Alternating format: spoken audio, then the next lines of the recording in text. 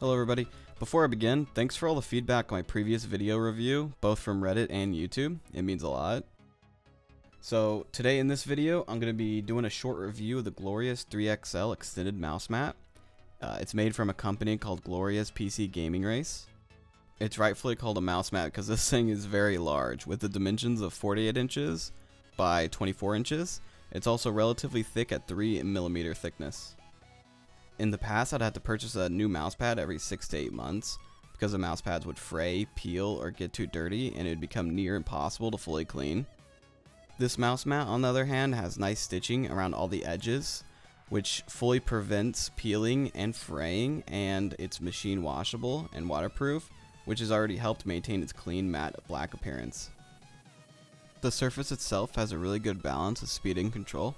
In comparison with the SteelSeries QCK+, the speed is a tad bit quicker on the Glorious mouse mat, but it feels much more comfortable with similar control.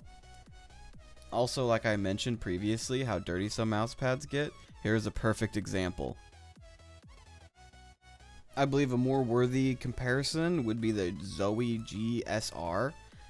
The comfortable cloth feel is about the same, but the GSR has a bit more control, which would be best for higher DPI gaming. I found the balance of control and speed to be unique on the Glorious mouse mat. It has a perfect balance of control and speed for low DPI gaming, with obviously plenty of room for those large swipes for games like CSGO.